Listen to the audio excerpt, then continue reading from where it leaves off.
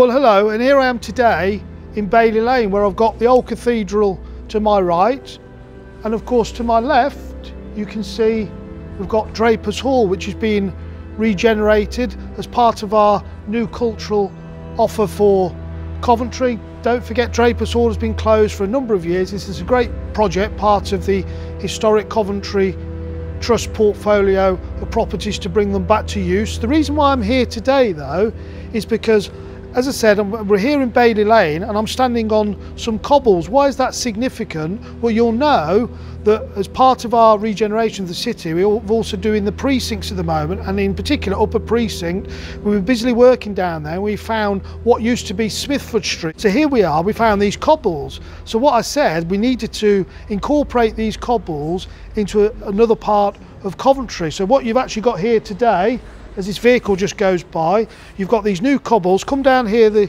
camera person, you can actually see it goes quite a distance all the way up to the museum here as well. So again, this is something that we say all the time. This is part of using what was old, incorporating it into a new part, but of course it's the old part, it's the cathedral quarter. So instead of saying the best of the old with the best of the new, today I'm saying this is the best of the old with the very best of the old of Coventry.